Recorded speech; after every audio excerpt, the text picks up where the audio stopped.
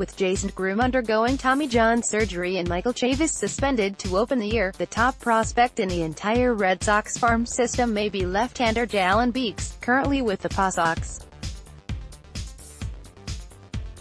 Beeks is 3-3 with a 2.56 ERA in 10 starts this season, but is coming off perhaps his best outing of the season on Thursday.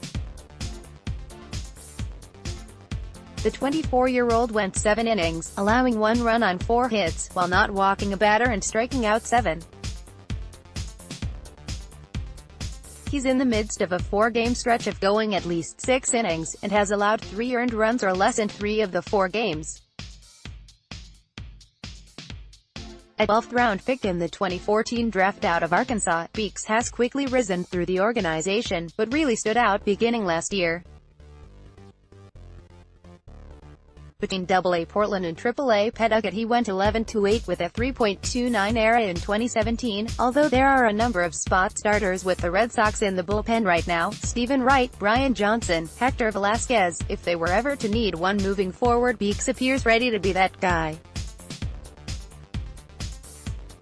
Barring injury, look for Beeks to potentially be a September call-up and then compete for a spot in the rotation next spring.